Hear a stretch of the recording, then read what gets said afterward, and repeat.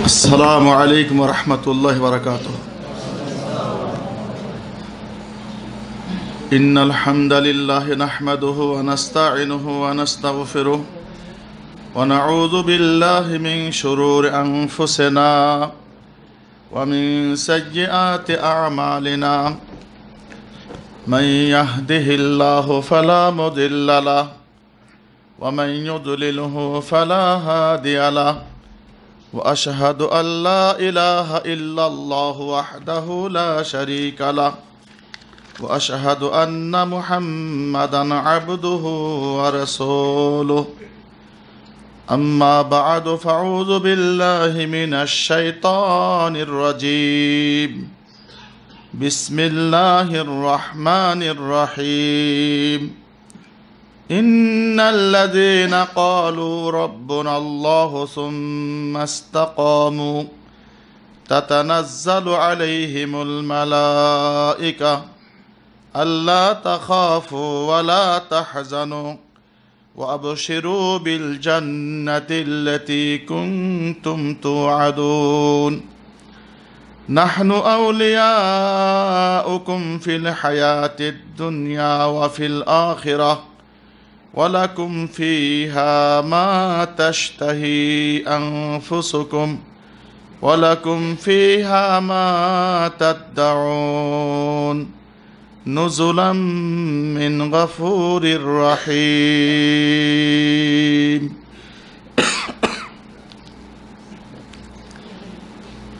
আলহামদুলিল্লাহ, সমস্ত প্রশংসা একমাত্র সে মহান আল্লাহ রাব্বুল আলামিনের জন্য, যিনি আমাদেরকে আজকে পবিত্র জুমার দিনে এই আনাক ইসলামী সেন্টারে মাসিক প্রোগ্রামে আমাদেরকে সমবেত করেছেন। যে আল্লাহ রাব্বুল আলামিন আমাদেরকে উপস্থিত হওয়ার তৌফিক দান করেছেন, তার দরবারে জানাই শুকরিয়া বলে আলহামদুলিল্লাহ। দরুদ বর্ষিত হোক সৈয়দুল মুরসালিন খাতামুন নবীন বিশ্বনবী মুহাম্মদুর রাসূলুল্লাহ সাল্লাল্লাহু আলাইহি ওয়াসাল্লামের উপর। আল্লাহুম্মা সাল্লি আলাইহি আল্লাহুম্মা বারিক আলাইহি।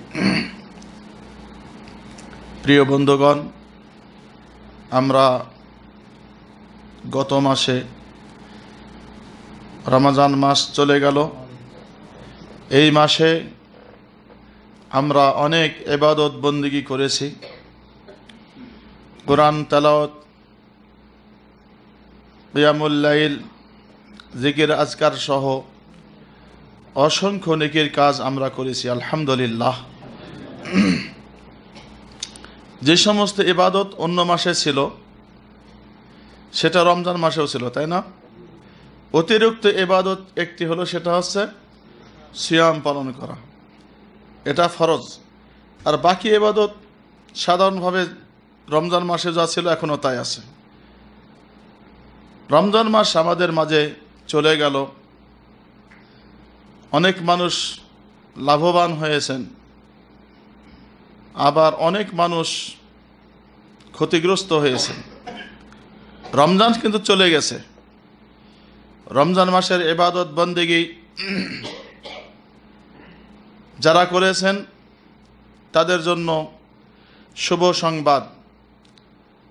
কিন্তু এমন মানুষ আছেন রমজান মাস পাওয়ার পরেও আল্লাহ পাকের বিধানকে অমান্য করে আল্লাহ পাকের অসন্তুষ্ট করেছে আল্লাহ পাককে, ঠিক না? সৌদি আরবে আলহামদুলিল্লাহ অনেক কাজ হালকা।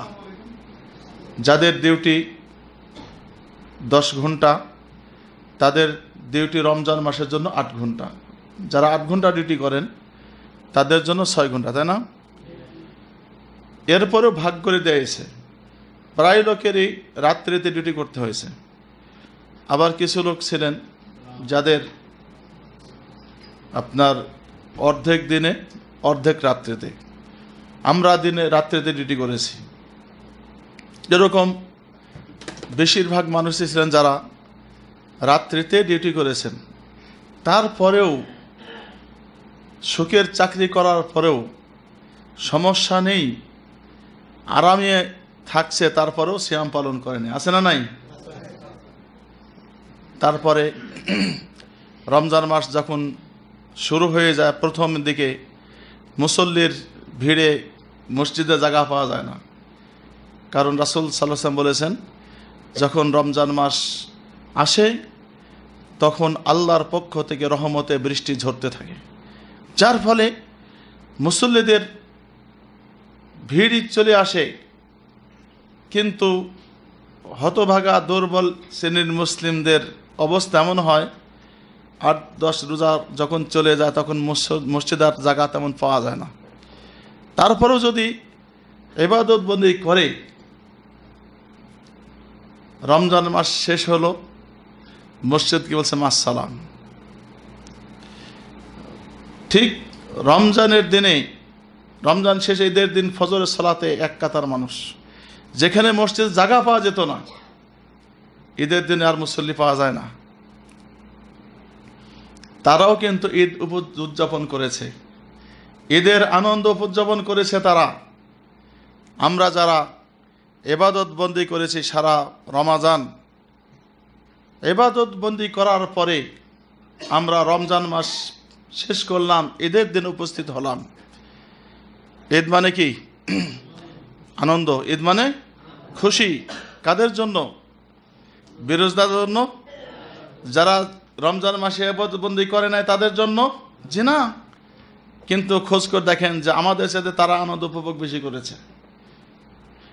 দুইজন ব্যক্তি, একজন সিয়াম পালন করেছে, সিয়াম পালন করেছে মানে সিয়াম সহ আল্লাহ পাকের বিধান পালন করেছে, যাবতীয় বিধান আহকাম বিধান পালন করেছে, তিনিও ঈদ উদযাপন করলেন, আনন্দ উপভোগ করলেন। যে ব্যক্তি ইবাদত বন্দি করলো না, রমজান মাসে সিয়াম পালন করে নাই, সিয়াম যদি পালন করে সে নামাজও পড়ে নাই, ঠিক না? আর সিয়াম যদি পালন করেও থাকে, সালাত যদি আদায় না করে, তার সিয়ামে কোনো লাভ নেই, মূল্য নেই। সেও ঈদ পেল, আনন্দ উদযাপন করলো, বরঞ্চ আমাদের চাইতে তাদের আনন্দ বেশি। কেন? কারণটা কি? আমরা তো দিনে খেতে ভয় পেয়েছি, তাই না? ইফতার আগ মুহূর্তে আমরা খাই নাই, 5 মিনিট আমরা দেখি, খালি ঘড়ি দেখি, কিন্তু এটা আমাদের জন্য কষ্ট, তাই না? কিন্তু আমাদের জন্য বেরোজগারদের কষ্ট কি?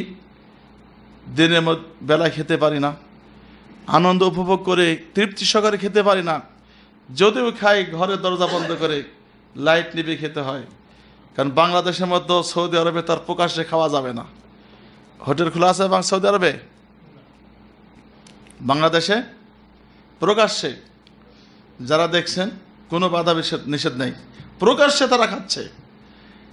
এই যে একটা সমস্যা, রমজান মাস আসলো, যদি কোনো রকমে বুঝতে পারে কোনো আলেম মানুষ যে খানা খেয়েছে, হুজুর আমার পেটে ব্যথা ছিল, ডাক্তার বলছে যে আপনার গ্যাস্ট্রিক বালসার, যদি আপনি ওষুধ না খান তাহলে সমস্যা আছে, তো ডাক্তার নিষেধ করেছে আমাকে এই রোজা রাখতে, বলে না? বলে না?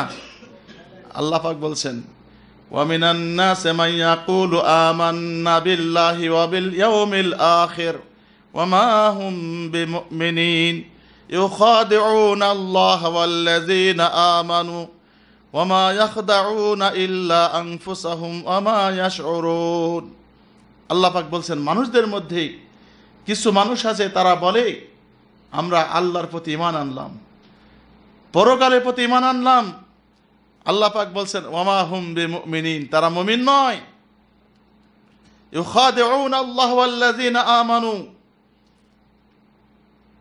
তারা আল্লাহকে ধোঁকা দিতে চায় এবং ঈমানদারদেরকে ধোঁকা দিতে চায়।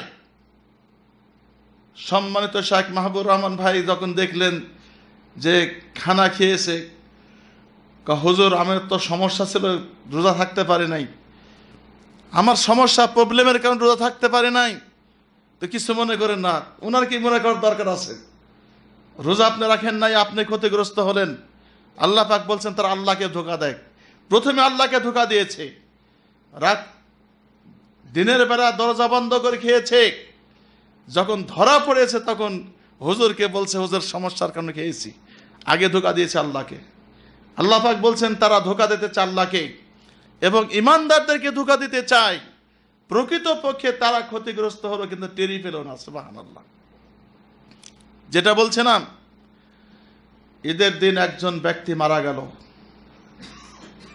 সিয়াম সহ যাবতীয় আহকাম বিধিবিধান পালন করেছে, সালাত আদায় করেছে, কুরআনুল কারীম তেলাওয়াত করেছে, তারপর জিকির আজকাজ করেছে, আল্লাহর কাছে তওবা ইস্তেগফার করেছে। ঈদের দিন ঈদের সালাতের পরে এক ব্যক্তি মারা গেল। আল্লাহ পাক বলছেন যদি ঈমানদার ব্যক্তির জন্য মৃত্যু আসে, ফেরেশতারা কি বলেন? হাদিস আছে, অনেক লম্বা হাদিস আছে। কোরআন থেকে আল্লাহ পাক বলছেন ইন্নাল্লাযীনা ক্বালু রাব্বুনাল্লাহ সুম্মা ইসতাকামু, নিশ্চয়ই যারা বলে আমাদের রব আল্লাহ, সুম্মা ইসতাকামু, তাতেই অবিচল থাকে। যারা বলে আমাদের রব আল্লাহ, আল্লাহকে স্বীকার করেছে, রব বলে স্বীকার করেছে, সুম্মা ইসতাকামু, তাতেই অবিচল থেকেছে, ওই ব্যক্তি বেনামাজি হবে না? বেনামাজি হবে? একজন সাহাবী রাসূলুল্লাহ সাল্লাল্লাহু আলাইহি ওয়াসাল্লামকে জিজ্ঞেস করলেন, কুল্লি ফিল ইসলামে কাওলান, ইসলাম সম্পর্কে আমাকে কিছু কথা বলুন। লা আসআলু আনহু আহাদান গায়রুক, আপনাকে ছাড়া এই বিষয়ে আর কাউকে জিজ্ঞেস করতে আমাকে হবে না, এমন কিছু কথা আমাকে বলুন। রাসূলুল্লাহ সাল্লাল্লাহু আলাইহি ওয়াসাল্লাম দুটো কথা বলেছিলেন। একটি হচ্ছে কুল আমানতু বিল্লাহ, তুমি বলো যে আমি আল্লাহর উপর ঈমান আনলাম। সুম্মা ইসতাকিম, তাতেই অবিচল থাকো, অটল থাকো ঈমানের উপরে, তোমাকে আর কাউকে জিজ্ঞেস করতে হবে না। আল্লাহকে স্বীকার করলাম, তাতে অবিচল থাকলাম। নামাজ পড়া লাগবে না, তাই না? লাগবে? সিয়াম পালন করতে হবে, যাকাত দিতে হবে, অর্থ থাকলে, পয়সা থাকলে হজ করতে হবে, ইস্তেকামাত, দিনের উপর অটল থাকতে হবে। আল্লাহ পাক বলছেন ইন্নাল্লাযীনা ক্বালু রাব্বুনাল্লাহ, নিশ্চয়ই যারা বলে আমাদের রব আল্লাহ, সুম্মা ইসতাকামু, যাবতীয় বিধি বিধান আল্লাহ পাকের পালন করে অক্ষরে অক্ষরে, ইস্তেকামাত, আল্লাহ পাক বলছেন তার মৃত্যু যখন আসে, মৃত্যুর সময় ফেরেশতাগণ অবতীর্ণ হন। তাতানাজ্জালু আলাইহিমুল মালায়েকা, মৃত্যু ব্যক্তির কাছে ফেরেশতা অবতীর্ণ হন এবং বলেন আল্লাহ তাখাফু ওয়ালা তাহজানু, তোমরা ভয় করো না, তোমরা চিন্তা করো না, ভয় করো না। তুমি মৃত্যুবরণ করবে, তোমার কি অবস্থা হবে? তুমি কি বাঁচবে? তুমি কি কবরে শাস্তি ভোগ করবে? তুমি কি নিরাপদে থাকতে পারবে? এই যে একটা ভয়, কোনো ভয় করো না। ওয়ালা তাহজানু, চিন্তা করো না। তোমার আত্মীয় স্বজন, তোমার পরিবার পরিজন ছেড়ে যাচ্ছ, ছেলে মেয়ে ছেড়ে যাচ্ছ, তাদের কি অবস্থা হবে? কোনো চিন্তা করা লাগবে না। শুভ সংবাদ শুনে নাও, ওয়াবশিরু বিল জান্নাতিল্লাতী কুনতুম তুআদুন, তোমরা সেই জান্নাতের শুভ সংবাদ শুনে নাও যেই জান্নাতের ওয়াদা তোমাদের সঙ্গে করা হয়েছে। সুবহানাল্লাহ। একজন ইমানদার ব্যক্তি মারা যাচ্ছে ঈদের দিন, খুশির দিন, ঈদের দিনে মানুষ মারা যাচ্ছে। যদি ছেলে মারা যায়, ছেলের জন্য বাপ কাঁদছে, তার মা কাঁদছে, তার ভাই কাঁদছে, সবার চোখ থেকে পানি পড়ছে, কিন্তু ইমানদার ব্যক্তি দুনিয়া থেকে চলে গেল, ওই ব্যক্তির জন্য খুশি। বলছে সুবহানাল্লাহ। কে বলছেন? আল্লাহ সুবহানাহু ওয়া তাআলা বলছেন, কোরআনের দলিল। ফেরেশতাগণ আরো বলবেন নাহনু আউলিয়াউকুম ফিল হায়াতিদ দুনিয়া, আমরা দুনিয়ায় তোমার বন্ধু ছিলাম, দুনিয়ায় তোমার বন্ধু ছিলাম। দিন ইসলাম পালন করতে গিয়ে কত বিপদ তোমার এসেছে,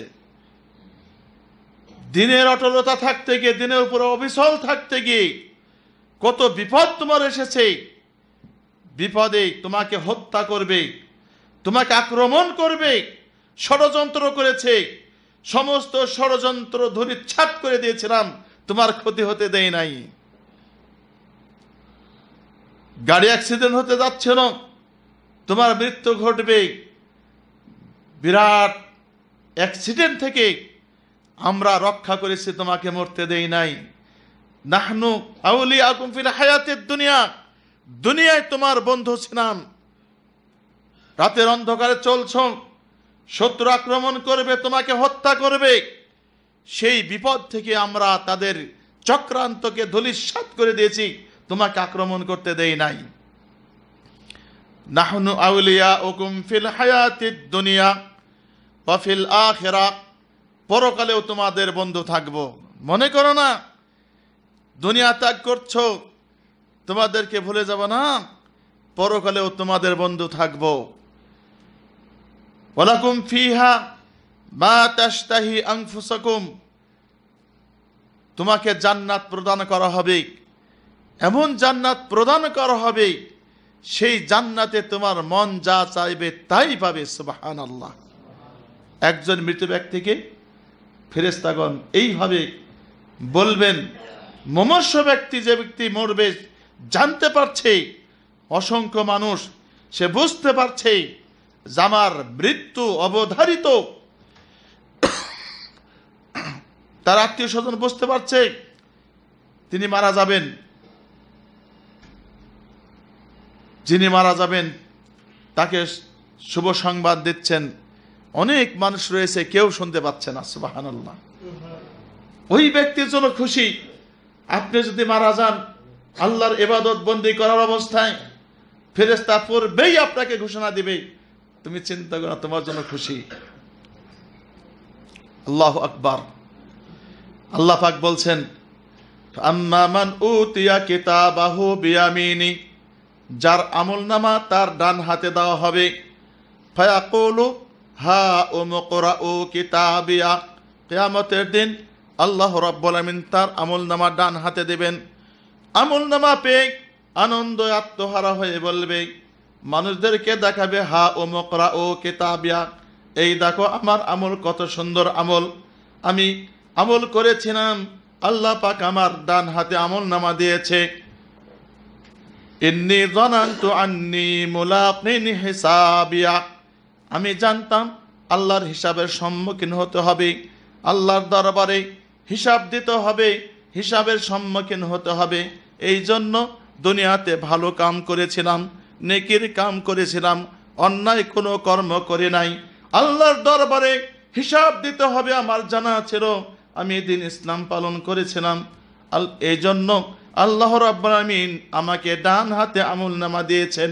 এই দেখো আমলনামা। ফাহুয়া ফি ঈশাতির রাদিয়া, আল্লাহ সুবহানাহু ওয়া তাআলা বলছেন সে সুখে জীবন যাপন করবে, ফি জান্নাতিন আলিয়া, উচ্চ জান্নাতে সুখে জীবন যাপন করবে। কুতুফুহা দানিয়া, আল্লাহ রাব্বুল আমিন তাকে জান্নাত দান করবেন, জান্নাতের মধ্যে নাজ নিয়ামত থাকবে, জান্নাতের মধ্যে ফল থাকবে। আল্লাহ পাক বলছেন জান্নাতের মধ্যে যেই ফল থাকবে, ফলগুলো তার নিকটে ঝুঁকে থাকবে। আছে আপনাদের, আমাদের উত্তরবঙ্গে ফজলাম আছে,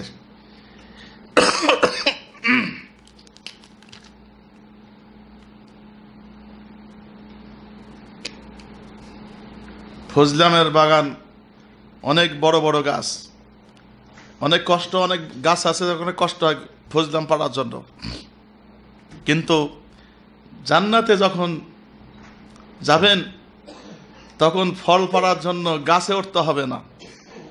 সূরাতুল ওয়াকিয়ার মধ্যে আল্লাহ পাক বলেছেন বেমৌসুমী ফল খেতে দেওয়া হবে, যেই ফল শেষ হবে না, নিষিদ্ধও করা হবে না। সুবহানাল্লাহ।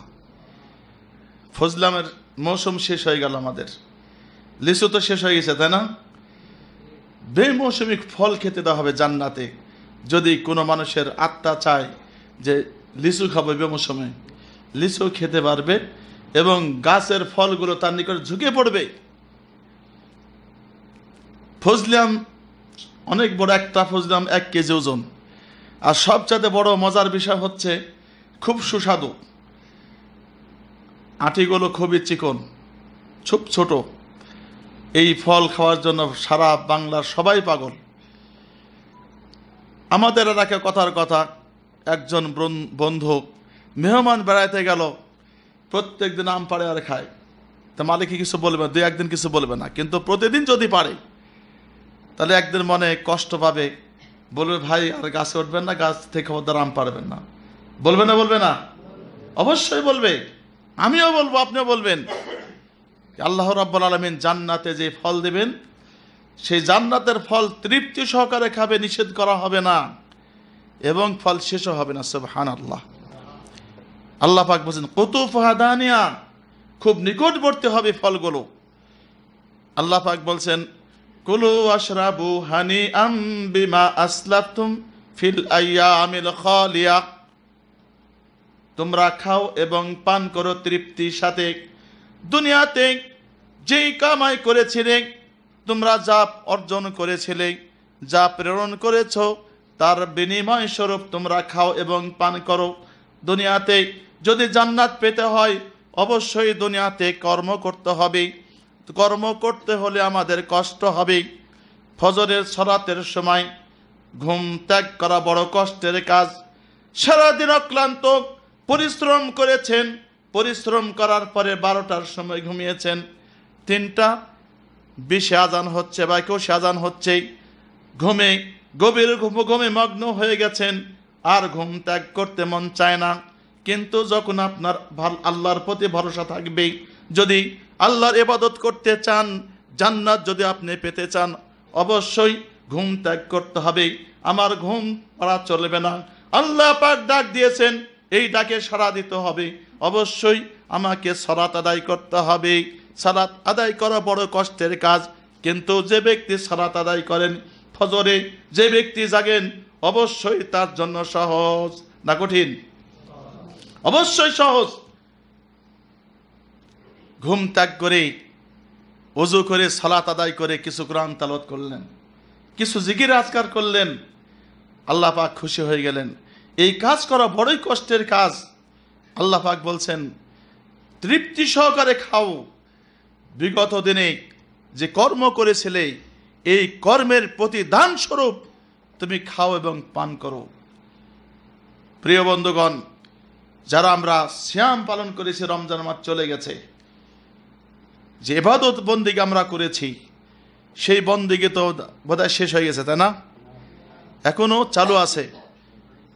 যতদিন আমরা বেঁচে থাকবো ততদিন পর্যন্ত আমাদের ইবাদত অটুট রাখতে হবে, মৃত্যু পর্যন্ত ইবাদত করতে হবে। কতক্ষণ পর্যন্ত? মৃত্যু পর্যন্ত। আল্লাহ পাক বলছেন বিশ্বনবী মুহাম্মদ রাসূলুল্লাহ সাল্লাল্লাহু আলাইহি ওয়াসাল্লামকে, ওয়া'বুদু রাব্বাকা হাত্তা ইয়াতিয়াকাল ইয়াকিন। আল্লাহ পাক বলছেন যে তোমার রবের ইবাদত করো তোমার মৃত্যু আসা পর্যন্ত। কাকে? বিশ্বনবী মুহাম্মদ রাসূলুল্লাহ সাল্লাল্লাহু আলাইহি ওয়াসাল্লামকে বলছেন। রাসূলুল্লাহ সাল্লাল্লাহু আলাইহি ওয়াসাল্লাম যদি 5 ওয়াক্ত সালাত আদায় করেন, তাহলে কোনো পীর সাহেবের সালাত মাফ হবে নাকি? কোনো ব্যক্তির সালাত মাফ হবে? কোনো হুজুরের জন্য সালাত মাফ হবে? কিন্তু পীর সাহেবরা তো বলে যে না, আমাদের সালাত লাগবে না। তারপর সাধারণ মানুষ বলছে না, আমাদের জন্য সালাতের প্রয়োজন নেই। আল্লাহর দিন পালন করতে হবে। জান্নাতে যেতে হলে অনেকগুলো আমল রয়েছে, তার প্রধান আমল হচ্ছে 5 ওয়াক্ত সালাত আদায় করা। ঈমান আনতে হবে, ঈমান আনার পরে ঈমানের উপর অটল থাকতে হবে। আর যত নেক আমল রয়েছে সমস্ত নেক আমল করতে হবে। তার মধ্যে অন্যতম নেক আমল হচ্ছে 5 ওয়াক্ত সালাত আদায় করা। কিন্তু মুসলিমরা বলে যে না, নামাজ না পড়লে আমার ঈমান ঠিক আছে। বলে না? বলে না?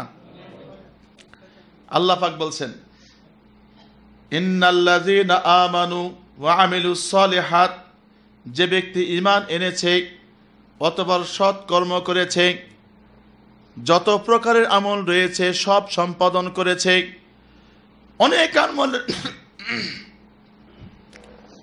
অনেক আমলের রাস্তা রয়েছে, অনেক পথ রয়েছে, অনেক রাস্তা রয়েছে আমলের। সমস্ত আমল সম্পাদন করল।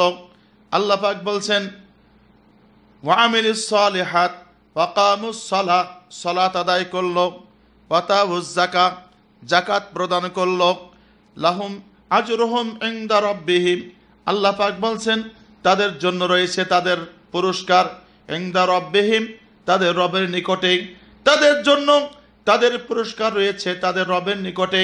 ইনদা রাব্বিহিম, তাদের রবের নিকটে রয়েছে পুরস্কার। ওয়ালা খাউফুন আলাইহিম ওয়ালা হুম ইয়াহজানুন, তাদের কোনো ভয় নেই এবং তারা চিন্তিত হবে না। তাদের কোনো ভয় নেই এবং তারা চিন্তিত হবে না। সারা জীবন ইবাদত করার পরে যখন মৃত্যুবরণ করবে তখন এই শুভ সংবাদ দেওয়া হবে। একই ব্যক্তি ঈদের দিন মারা যাচ্ছে, সে কোনোদিন সালাত আদায়, রমজান মাসের একদিন সালাত আদায় করে নাই, এটা আমাদের প্রমাণ। একজন ব্যক্তি বলছে, জিজ্ঞাসা করলাম যে ভাই রোজা রেখেছেন নাকি? কয় আমার জিন্দেগিতে আমি 2 দিন রোজা করেছি খুব কষ্ট করে, আমি জীবনে কোনদিন রোজা রাখি নাই। বোধহয় 40 বছর পার হয়ে গেছে। 40 বছর পার হয়ে গেছে, আমার পক্ষে রোজা রাখা সম্ভব নয়। সালাত পড়েন? মাঝে মাঝে পড়ি। রমজান মাসে আজকে ফজর সালাত পড়েছেন? না পড়ি নাই। তার কোনো টেনশন নেই, বরঞ্চ ঈদ রমজান শেষ হলে তার জন্য খুশি। ওই ব্যক্তি যদি ঈদের দিন মারা যায় তাহলে কি তার জন্য খুশি হবে নাকি? আল্লাহ পাক বলছেন বেদিন যদি মারা যায়, পাপিষ্ঠ ব্যক্তি যদি মারা যায়, তাদের সম্পর্কে আল্লাহ পাক বলছেন ওয়ালাউ তারা ইযিজ যালিমুনা ফি গামরাতিল মাউত, হে নবী তুমি যদি দেখতে জালেমরা তাদের মৃত্যুর যন্ত্রণায় ছটফট করে, এই দৃশ্য যদি তুমি দেখতে বুঝতে পারতে। ওয়াল মালাইকাতু বাসিতু আইদিহিম, ফেরেশতাগণ তাদের হাতকে সম্প্রসারিত করে দেন এবং বলবেন আখরিজু আনফুসাকুম আল ইয়াউমা তুজজাউনা আযাবাল হুনি বিমা কুনতুম তাকুলুনা আলাল্লাহি গায়রাল হক ওয়া কুনতুম আন আয়াতিহি তাস্তাকবিরুন। আল্লাহ পাক বলছেন ফেরেশতাগণ বলবেন আল ইয়াউমা তুজজাউনা আযাবাল হুন, আখরিজু আনফুসাকুম, হে পাপিষ্ঠ আত্মা বের হয়ে এসো, আজকে তোমাকে লাঞ্ছনাকর শাস্তি প্রদান করা হবে। আল্লাহ সম্পর্কে মিথ্যা কথা বলতে, আল্লাহর দিন সম্পর্কে মিথ্যা কথা বলতে এবং আল্লাহর আয়াতের সঙ্গে তাকব্বর অহংকার করতে, তার প্রতিফল তোমাকে লাঞ্ছনাকর শাস্তি প্রদান করা হবে। রোজা রেখে কি হয়েছে? রোজা রেখে কি পেলে? আরে গরিব মানুষ রোজা রাখবে, তারা তো খেতে পড়তে পায় না, যার ফলে রোজা পালন করবে। আমাদের অর্থ সম্পদের অভাব নেই, কত টাকা পয়সা আমাদের, আমরা কেন রোজা রাখবো? তুমি তো সালাত পড়ো সারাদিন, 5 ওয়াক্ত সালাত পড়ো, কিন্তু অভাব তো দূর হলো না। আমরা সালাত পড়ি না, আমরা রোজাও রাখি না, আমাদের কোনো বালা মুসিবত নেই, আমাদের কোনো সমস্যা হয় না। তুমি এত সালাত আদায় করো অথচ তোমার রোগ বালা মুসিবত দূর হয় না, আমরা তো সালাত আদায় করি না, আমাদের কোনো সমস্যা নেই। এমন ধরনের কথা তোমরা অহংকার করে বলতে, তার প্রতিফল স্বরূপ আজকে তোমাকে লাঞ্ছনাকর শাস্তি প্রদান করা হবে। একজন পাপিষ্ঠ ব্যক্তি দুনিয়া ত্যাগ করলো ঈদের খুশির দিন, সবাই কাঁদছে, তার পরিবার পরিজন কাঁদছে, তার আত্মীয় স্বজন কাঁদছে, সে নিজেও কাঁদছে। কারণ ধমক দিয়েছে ফেরেশতাগণ। ফেরেশতাগণ ধমক দিয়ে রেখেছে, পূর্বেই ধমক দিয়েছে যে তুমি বুঝতে পারবে তুমি মরার পরেই তোমাকে শাস্তি প্রদান করা হবে। বুঝতে পেরেছে আমার বিপদ, তার জন্য আসমান জমিন কাঁদে না।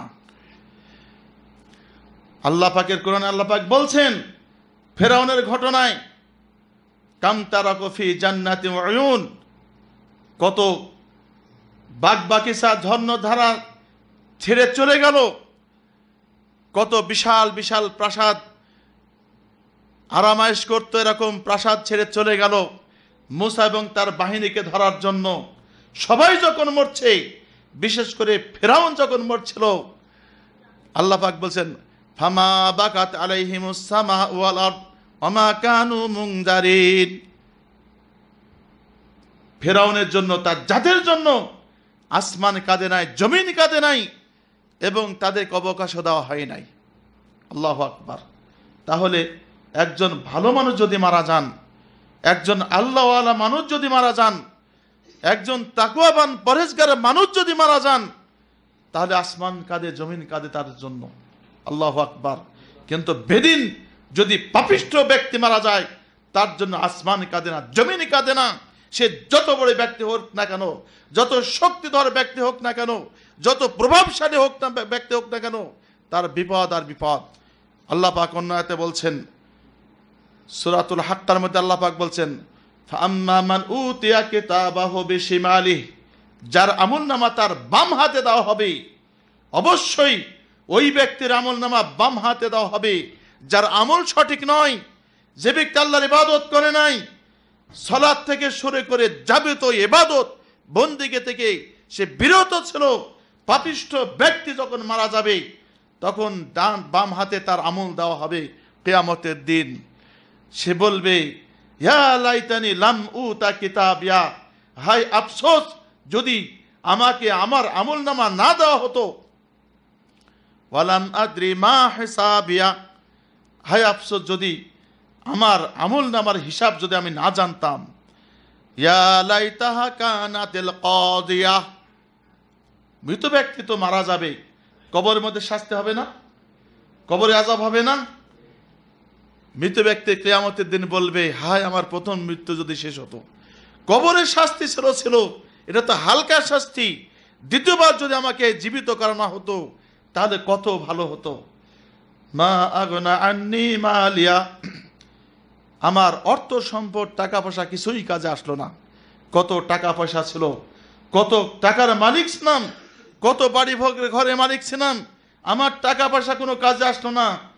হালাকা আন্নি সুলতানিয়া, হায় আফসোস আমার অর্থ সম্পদ, আমার টাকা পয়সা, আমার সুলতানিয়াত, আমার ক্ষমতা, আমার ভয়ে জনগণ থরথর করে কাঁপত। আমার জনশক্তি ছিল, আমার গোলাবারুদের শক্তি ছিল, আমার প্রভাব ছিল, আমার সমস্ত শক্তি ধ্বংস হয়ে গেল, আমার শক্তি কোনো কাজে আসলো না। আল্লাহ পাকের হুঙ্কার, আল্লাহ পাকের গজব যখন তার উপরে আসবে, যখন বিপদ যখন দেখবে, তখন সে আফসোস করে বলতে থাকবে।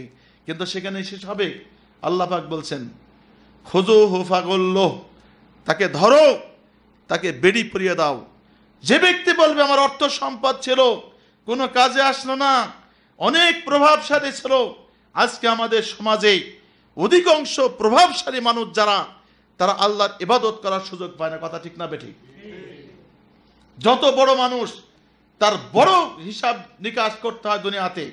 সালাত পড়ার সময় নেই, সিয়াম পালন করার সময় নেই। জাকাত দিয়েছে, লুঙ্গি কিনে দিয়েছে মানুষদেরকে, জাকাতের লুঙ্গি দিয়েছে, জাকাতের শাড়ি দিয়েছে, আর এই শাড়ি লুঙ্গি আনতে গিয়ে অনেক মানুষের জীবন চলে গেছে। কথা ঠিক না বেঠিক? দেখছেন না? খবরে দেখেন নাই? এবার তো এখানে অন্যান্য খবর দেখছি যে জাকাতের লুঙ্গি আনতে গিয়ে ধস্তাধস্তি করে পায়ে পিষ্ট হয়ে মানুষ মারা গেছে, ঠিক মতন জাকাত আদায় করে নাই। অনেক সম্মান ছিল আমাদের দেশে, বেনামাজি যদি মারা যায় তাহলে তার জানাজা হাজার হাজার মানুষ উপস্থিত হয়। ওদের সম্মানী ব্যক্তি, অনেক প্রভাবশালী ব্যক্তি, তার জানাজায় যদি হাজির না হয় তো মানুষ কি বলবে? কিন্তু এই ব্যক্তিকে আল্লাহ পাক বলবেন, খুযুহু ফাগুল্লুহু, তাকে ধরো, বেড়ি পরিয়ে দাও। সুম্মাল জাহিমু সাল্লু, জাহান্নামের মধ্যে নিক্ষেপ করো। শুধু সেখানেই শেষ নয়, আল্লাহ পাক বলছেন, সুম্মা ফি সিলসিলাতিন জারউহা ৭০ দিরআন ফাসলুকু, ৭০ গজ শিকল দিয়ে বেঁধে তারপরে জাহান্নামের মধ্যে নিক্ষেপ করো। যারা দিন ইসলাম মানে না, ইসলামের বিরোধিতা যারা করে, ইসলাম বিদ্বেষী কর্ম যারা করে, তারা বুঝতে পারবে মৃত্যুর পরে মজাটা কি। সুতরাং যে ব্যক্তি ঈদের দিনে পাপিষ্ঠ ব্যক্তি মারা যাবে, তার বাঁচার কোনো পথ নেই। সে নিজেও কাঁদবে, আত্মীয় স্বজন সবাই কাঁদবে, তার বাঁচার কোনো পথ থাকবে না।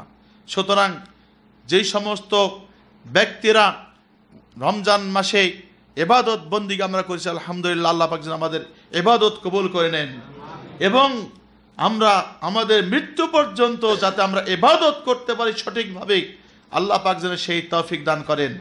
আর যারা ইবাদত বন্দি করে নাই, এখনো জীবিত আছে, তাদের জন্য তওবার দরজা এখনো খোলা রয়েছে। প্রিয় বন্ধুগণ, নেকির জন্য মানুষ পাগল হতো। সাহাবীগণ তারা নেকির জন্য কত উৎসাহী ছিলেন। তারা হিংসা করতেন বড় লোকদের উপরে, যারা ধনী ছিলেন তাদের উপরে হিংসা করতেন গরিব শ্রেণীর সাহাবীগণ। কিভাবে? রাসূলুল্লাহ সাল্লাল্লাহু বলছেন, আবু যার গেফারি রাদিয়াল্লাহু আনহু বলছেন যে গরিব শ্রেণীর সাহাবীগণ আল্লাহ রাসূল সাল্লাল্লাহু আলাইহি ওয়াসাল্লামের কাছে বিচার দিলেন। ক্বালু লিন নবী সাল্লাল্লাহু আলাইহি ওয়াসাল্লাম, সাহাবীগণ বলছেন রাসূলুল্লাহ সাল্লাল্লাহু আলাইহি ওয়াসাল্লামকে, ইয়া রাসূলুল্লাহ, হে আল্লাহ রাসূল, যাহাবা আহলাদ দুসরি বিল উজুর, ধনীরা তো আমাদের নেকিগুলো নিয়ে গেল। ধনীরা আমাদের নেকিগুলো নিয়ে গেল। কিভাবে? ইউসাল্লুনা কামা নুসাল্লি, তারা সালাত আদায় করে যেমন আমরা সালাত আদায় করি। তাহলে এই হাদিসের অংশ থেকে আমরা বুঝতে পারলাম সেই যুগের ধনীরা সালাত আদায় করতেন, গরিবরাও সালাত আদায় করতেন। আমার কথা আপনারা বুঝতে পারছেন? ঘুমাচ্ছেন নাকি? সমস্যা হচ্ছে? গরিবরা সালাত আদায় করতেন, ধনীরাও সালাত আদায় করতেন। তারা বলছেন ইউসাল্লুনা কামা নুসাল্লি, তারা সালাত আদায় করেন যেভাবে সেভাবে, যেভাবে আমরা সালাত আদায় করি। ইয়াসুমুনা কামা নাসুমু, তারাও সিয়াম আদায় করেন, পালন করেন, আমরাও সিয়াম পালন করি। তারা যে সিয়াম আদায় করেন যেমন আমরা সিয়াম পালন করি। তাহলে তারা প্রভাবশালী। উমর রাদিয়াল্লাহু তাআলার মতন মানুষ, ওসমান রাদিয়াল্লাহু তাআলার মতো মানুষ, যারা প্রভাবশালী ধনী ব্যক্তি ছিলেন, তারা সালাত, সিয়াম এবং ইবাদতের ক্ষেত্রে তারা আগে ছিলেন। গরিব শ্রেণীর সাহাবীগণ বলছেন ইয়াতাসাদ্দাকুনা বিফুজুরি আমওয়ালিহিম, হে আল্লাহ রাসূল সাল্লাল্লাহু আলাইহি ওয়াসাল্লাম, আল্লাহ পাক তাদেরকে ধনভাণ্ডার দিয়েছেন। এই ধনভাণ্ডার দিয়ে, সদকা করে, যাকাত দিয়ে তারা অনেক নেকি নিয়ে চলে গেল। আমরা তো যাকাত দিতে পারি না, আমরা তো সদকা করতে পারি না, আমাদের নেকিগুলো তারা নিয়ে চলে গেল। কিভাবে আমরা নেকি অর্জন করব? বিশ্বনবী মুহাম্মদ সাল্লাল্লাহু আলাইহি ওয়াসাল্লাম বলছেন, আওয়ালাইসা কাদ জাআলাল্লাহু লাকুম মা তাসাদ্দাকুন, আল্লাহ পাক কি তোমাদের জন্য নির্ধারণ করেন নাই তোমরা কি সদকা করবে? এই বিষয় কি আল্লাহ পাক তোমার জন্য নির্ধারণ করেন নাই? অবশ্যই করেছেন। এরপরে রাসূলুল্লাহ সাল্লাল্লাহু আলাইহি ওয়াসাল্লাম বলছেন, ইন্না লাকুম বিকুল্লি তাসবিহাতিন সাদাকা, তোমরা প্রত্যেকবার বলবে সুবহানাল্লাহ, এতে সদকা নেকি রয়েছে। বলে সুবহানাল্লাহ। সুবহানাল্লাহ বলে কি বলবে? কি হবে? সদকা নেকি পাওয়া যাবে। ইন্না লাকুম বিকুল্লি তাসবিহাতিন সাদাকা, তোমরা প্রত্যেকবার বলে সুবহানাল্লাহ, তাতে সদকা নেকি রয়েছে। ওয়া কুল্লি তাকবীরাতিন সাদাকা, প্রত্যেকবার বললে আল্লাহু আকবার, এই আল্লাহু আকবার বলাতে তোমাদের জন্য সদকা নেকি রয়েছে। ওয়া বিকুল্লি তাহমিদাতিন সাদাকা, প্রত্যেকবার বলবে আলহামদুলিল্লাহ, আলহামদুলিল্লাহ বললে তোমাদের সদকা নেকি রয়েছে। প্রত্যেকবার বলবে ওয়ালিকুল্লি তাহলিলাতিন সাদাকা, প্রত্যেকবার বলবে লা ইলাহা ইল্লাল্লাহ, তাতে তোমাদের সদকার নেকি রয়েছে। লা ইলাহা ইল্লাল্লাহ এ বলাতে আমাদের সমস্যা রয়েছে, তাই না? আমরা কিভাবে লা ইলাহা ইল্লাল্লাহ বলি? লা ইলাহা ইল্লাল্লাহ, লা ইলাহা ইল্লাল্লাহ। আসে না? জিকির করে না? জিকির করছে, বাজেলো ঢঙ্কা কারবালায়, রক্ততে ভাসিল নদী, তবু না ছাড়িল তারা ইল্লাল্লাহ, লা ইলাহা ইল্লাল্লাহ। তাদের জিকির, রক্ততে সাগর ভেসে গেল কিন্তু ইল্লাল্লাহ ছাড়লো না। আর একজন জিকির করছে, বলছে আমাদের তাবলিগ জামাতের ভাই বলছেন, আমার হুজুরে বলছে বলতে হবে লা ইলাহা ইল্লাল্লাহ, লা ইলাহা ইল্লাল্লাহ। আর একজনকে তালিম দিচ্ছে তাবলিগ জামাতের ভাইয়েরা, আমার পীর দাদা হুজুর এইভাবে আমাকে শিখিয়েছেন। আর এক হুজুর ভাই বলছেন যে না, আমার পীর সাহেব আমাকে এইভাবে জিকির শিখিয়েছেন, হু হু জিকির করতে হবে। জিকির হলো, জিকির কিভাবে করতে হবে ভাই? চিল্লিয়ে একসাথে সবাই বলুন লা ইলাহা ইল্লাল্লাহ, বলুন লা ইলাহা ইল্লাল্লাহ।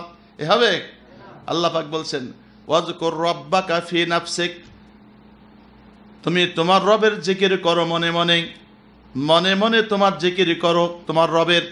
আর আমাদের দেশের বক্তারা বলছেন, জালসা মাহফিলে তারা বক্তারা বলছে জোরে সরে বলুন লা ইলাহা ইল্লাল্লাহ।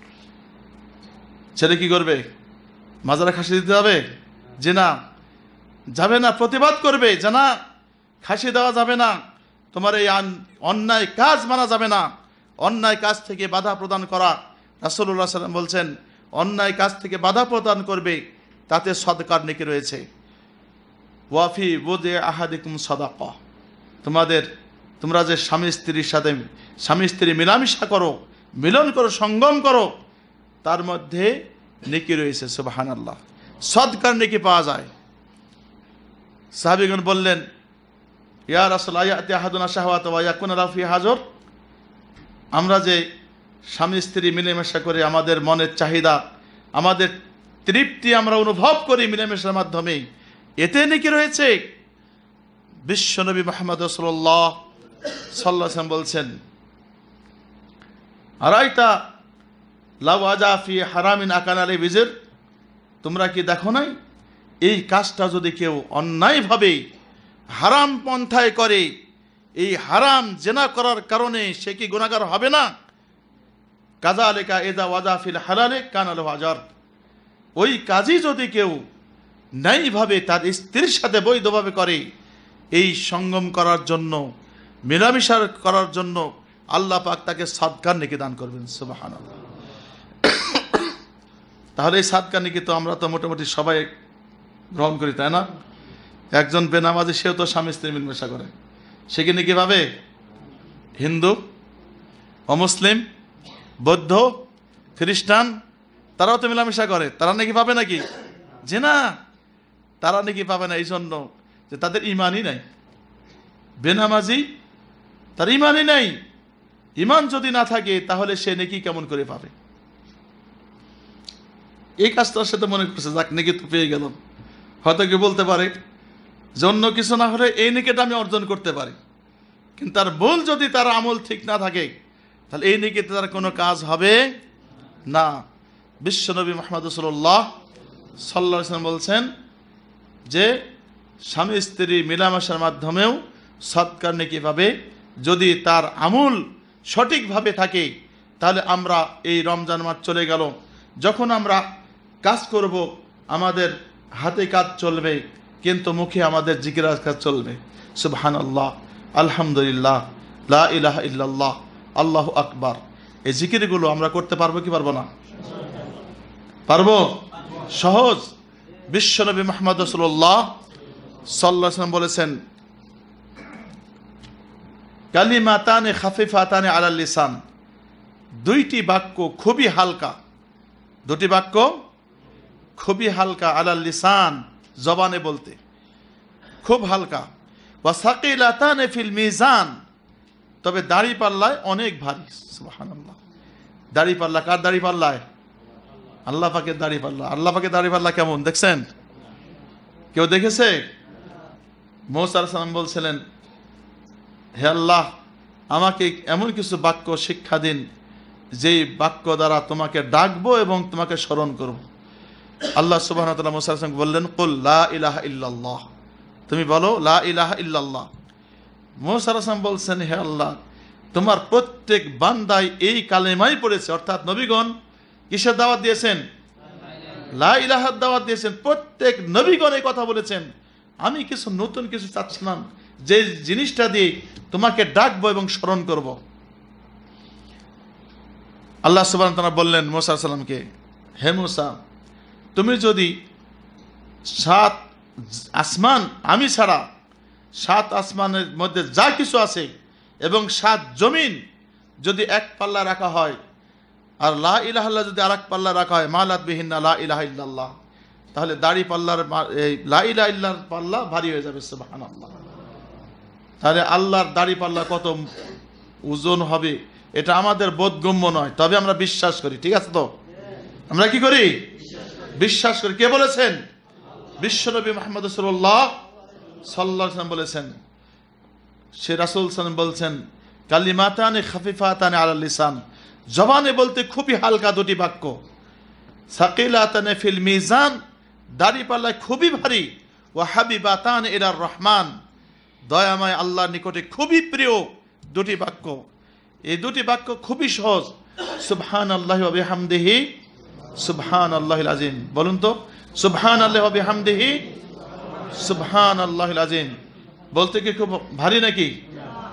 আমরা যে কোনো সময় বলতে পারি, যত খুশি বলতে পারি, কারণ এই দোয়া পড়ার জন্য রাসূল সাল্লাল্লাহু আলাইহি ওয়াসাল্লাম সীমা নির্ধারণ করেন নাই, বলেন না যে এতবার পড়তে হবে। তাহলে আমরা 100 বার, 200 বার, 1000 বার পড়তে আমরা পারি। যখন কাজ চলছে, হাতে কাজ চলছে, মুখে আমাদের জিকির চলছে, তাহলে আমরা কাজ করলাম, আমরা নেকি অর্জন করতে পারলাম। ঠিক না? তাহলে এই আমল ইনশাল্লাহ করব। আমরা বলতে পারি অনেক আমল রয়েছে, লা ইলাহা ইল্লাল্লাহ ওয়াহদাহু লা শারীকা লাহু লাহুল মুলক ওয়া লাহুল হামদু ওয়া হুয়া আলা কুল্লি শাইইন কাদির, যেটাকে কালেমায়ে তাওহীদ বলা হয়। মাগরিবের সালাতের পরে যদি আপনি 10 বার এবং ফজরের সালাতের পরে অতিরিক্ত 10 বার, হাদিসে আসছে আমরা যখন সুযোগ পাবো এই আমলগুলো আমরা করতে পারবো।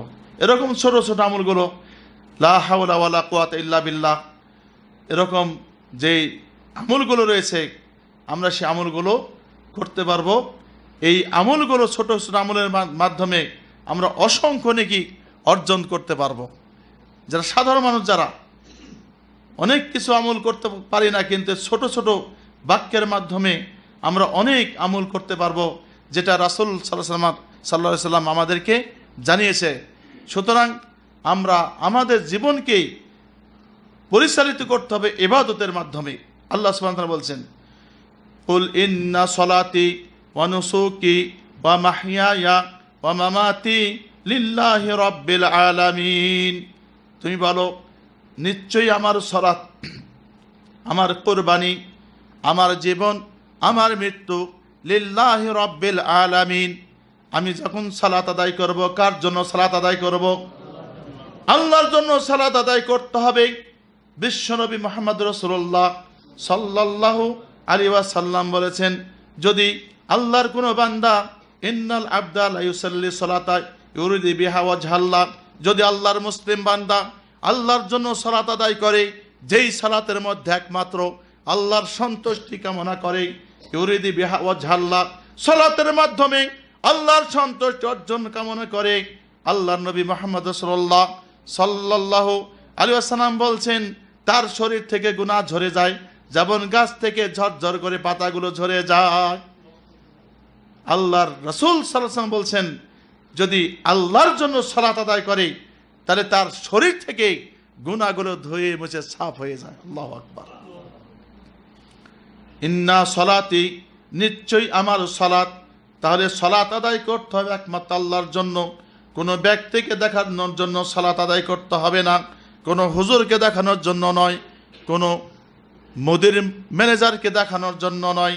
ইন্না সলাতি, নিশ্চয়ই আমার সালাত, ওয়া নুসুকি, আমার কুরবানি, ওয়া মাহইয়ায়া, আমার জীবন, আমার জীবন পরিচালিত হচ্ছে আল্লাহর জন্য। আমি যেই কাজ করব না কেন, আল্লাহর জন্য আমি কাজ করব, আমার নেকি হবে আমার কাজের মাধ্যমে। ওয়া মামাতি, এবং আমার মৃত্যু, এমন সময় আমার মৃত্যু হবে, হয় কোরআনুল কারীম তেলাওয়াত করছি, অথবা আমি জিকির আজকারে মশগুল রয়েছি, অথবা আমি হালাল রুজি রোজগার করতেছি, আমি হালাল পথে আছি, এমত অবস্থায় আমার মৃত্যু চলে আসলো। আল্লাহ পাক বলছেন, তুমি বলো, নিশ্চয়ই আমার সালাত, আমার কোরবানি, আমার জীবন, আমার মৃত্যু লিল্লাহি রাব্বিল আলামিন, একমাত্র বিশ্ব প্রতিপালক আল্লাহর জন্যে। সুতরাং আল্লাহর জন্য ইবাদত করতে হবে, কোনো ব্যক্তিকে দেখানোর জন্য নয়, কোনো খাজাকে দেখানোর জন্য নয়, কোনো গাউস কুতুবকে দেখানোর জন্য ইবাদত করতে হবে না। কার জন্য ইবাদত করতে হবে? আল্লাহর জন্য ইবাদত করতে হবে। আর আল্লাহর জন্য ইবাদত যদি করতে হয়, এই ইবাদতে কোনো শিরিক করা যাবে না। শিরিক করা যাবে? শিরিক যদি কেউ ইবাদতে করে, তা তার ইবাদত করা হবে কিন্তু নেকি হবে না, বরঞ্চ ইবাদত তার ধ্বংস হয়ে যাবে শিরিক করার কারণে। বিশ্বনবী মুহাম্মদ রাসূলুল্লাহ সাল্লাল্লাহু আলাইহি ওয়াসাল্লাম শিরিক সম্পর্কে বলছেন, মুআয বিন জাবাল রাদিয়াল্লাহু তাআলাকে বলছেন, আতাদরি মা হাক্কুল্লাহি আলাল ইবাদ ওয়া হাক্কুল ইবাদি আলাল্লাহ। হে মুআয, তুমি কি জানো আল্লাহর কি হক রয়েছে বান্দার উপরে, এবং বান্দার কি হক রয়েছে আল্লাহর উপরে, তুমি জানো? মুআয বিন জাবাল রাদিয়াল্লাহু তাআলা বলছেন, আল্লাহ এবং তার রাসূল ভালো জানেন। আল্লাহ রাসূল সাল্লাল্লাহু আলাইহি ওয়াসাল্লাম বলছেন, হাক্কুল্লাহি আলাল ইবাদি আইয়াবুদুহু ওয়া লা ইউশরিকু বিহি শাইআ।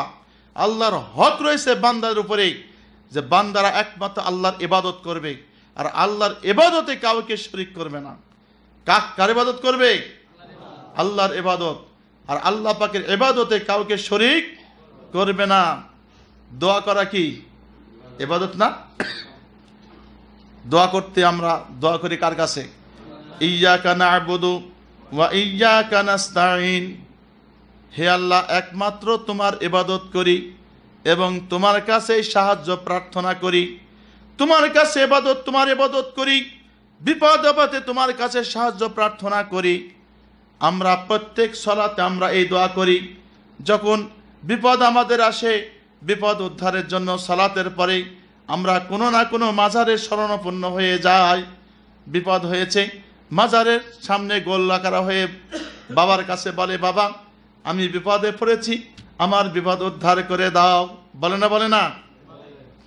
বিশ্বনবী মুহাম্মদ রাসূলুল্লাহ সাল্লাল্লাহু আলাইহি ওয়াসাল্লাম আব্দুল্লাহ ইবনে আব্বাস রাদিয়াল্লাহু তাআলা আনহুকে বলছেন, ইজা সাআলতা ফাসআলিল্লাহ, যখন কিছু চাইবে আল্লাহর কাছে চাইবে। ওয়া ইজা ইসতাআনতা ফাসতাইন বিল্লাহ, যখন কিছু প্রার্থনা করবে একমাত্র আল্লাহর কাছে প্রার্থনা করবে। যখন কিছু চাইবে আল্লাহর কাছে চাইবে, এটা হচ্ছে তাওহীদ। যখন কিছু প্রার্থনা করবে আল্লাহর কাছে প্রার্থনা করবে, এটা হচ্ছে তাওহীদ। আল্লাহ নবী মুহাম্মদ রাসূলুল্লাহ সাল্লাল্লাহু আলাইহি ওয়াসাল্লাম শিখালেন তার চাচাতো ভাইকে যে তুমি আল্লাহর কাছে চাইবে। আমাদের দেশের বেদাতি হুজুরগুলো বলে, বিপদে পড়ে আছো তুমি সেই তোমার নিকটতম মাজারে যাও, মাজারে গিয়ে বাবার কাছে বলো, বাবা তুমি আমাকে উদ্ধার করো। শুধু তাই নয়, বাবার কাছে গিয়ে পীর সাহেবের কাছে গিয়ে সেজদা করে। শুধু সেজদা করে না, পীরের কাছে সেজদা করে এবং হাদিয়া তোফা তাদের কাছে পৌঁছে দেয়। দেখছেন পীরকে সেজদা করতে? শুধু সেজদা করে না, আগে টাকা দেয়, তারপরে সেজদা করে। আর পীর সাহেবরা সেজদা নেয়, পাকে বাড়িয়ে দেয় সেজদার জন্য। আগে টাকা দেয় হাতে ধরে, মহিলা সেজদা করছে, পায়ে চুমু খাচ্ছে, টাকা গুজে দিচ্ছে হাতে, বাবার হাতে, তারপরে সেজদা করছে। সেজদা কাকে করতে হবে?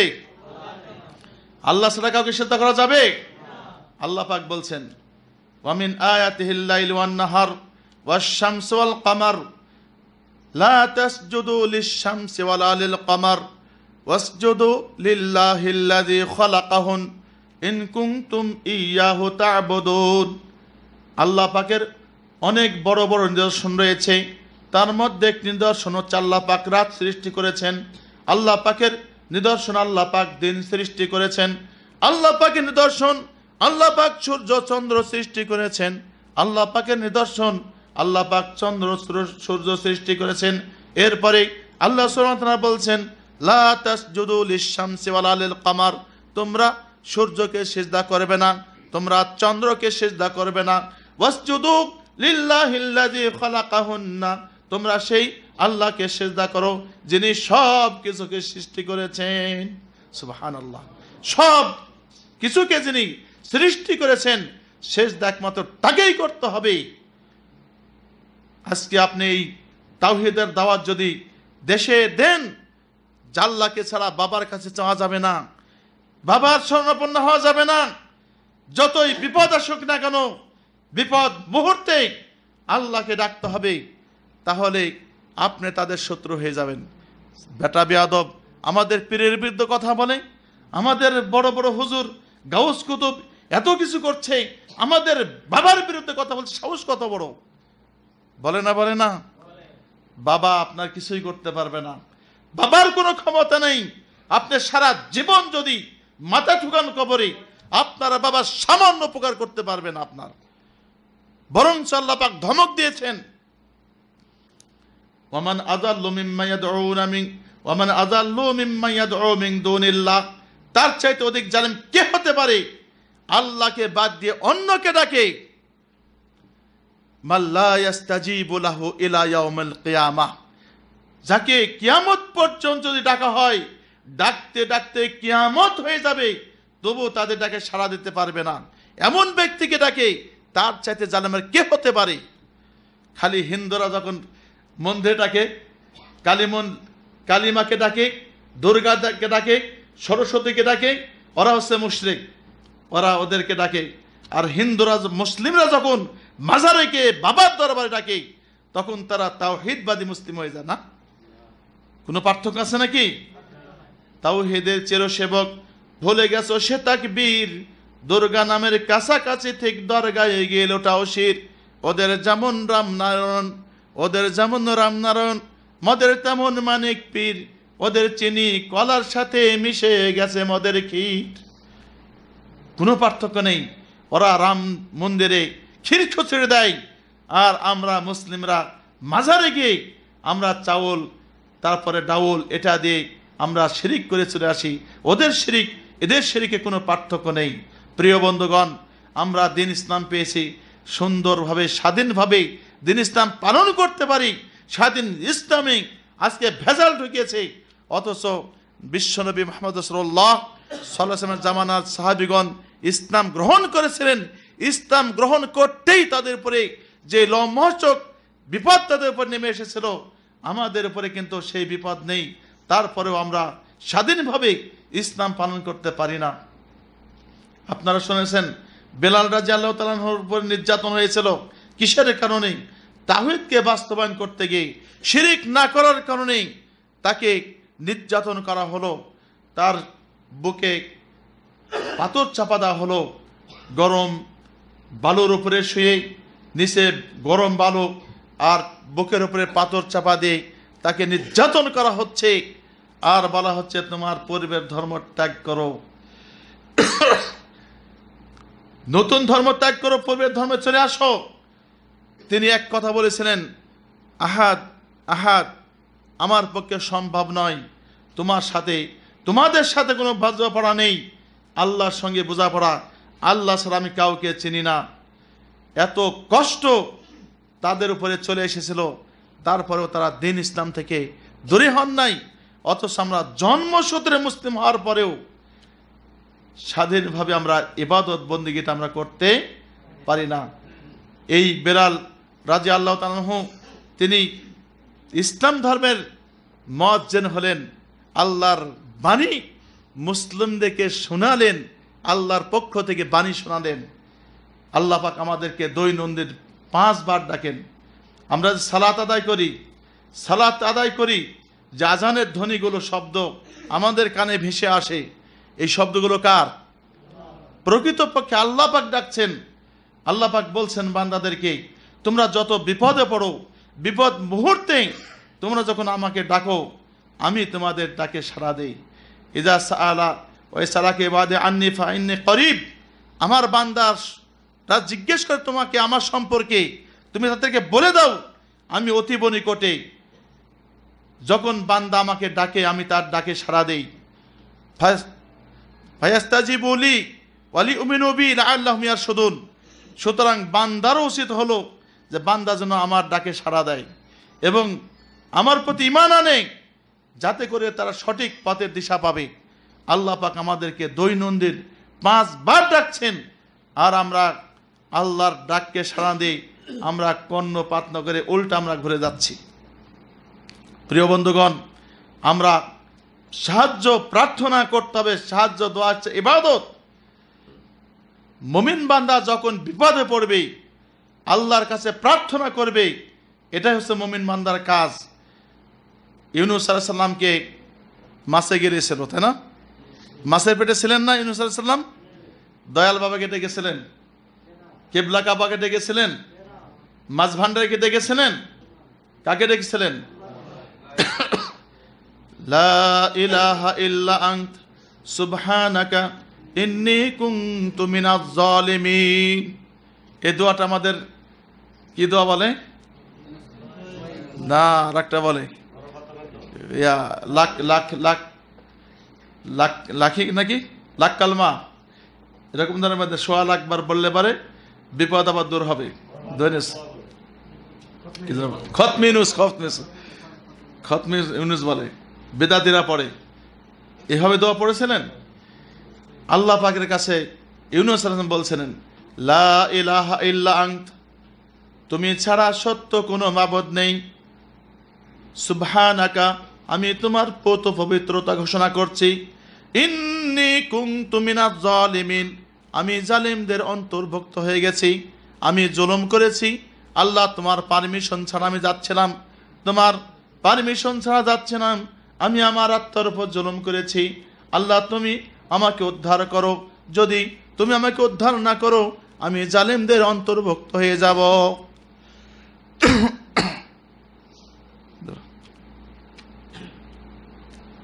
আল্লাহ পাক বললেন, ফাস্তাজাবনা লাহু, আমি তার ডাকে সাড়া দিলাম।